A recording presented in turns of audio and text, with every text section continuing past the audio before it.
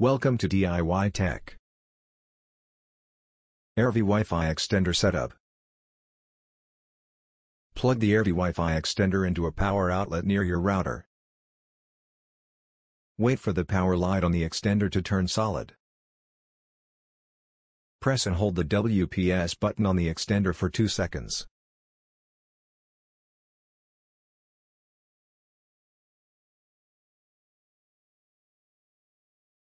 Press the WPS button on your router within 2 minutes. The lights on the extender will blink and then turn solid.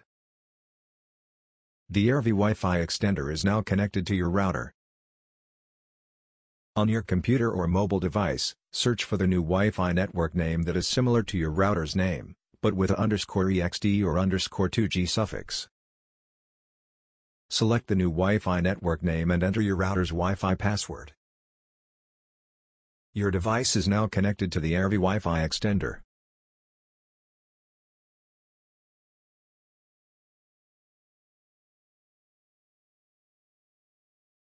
Thanks for watching.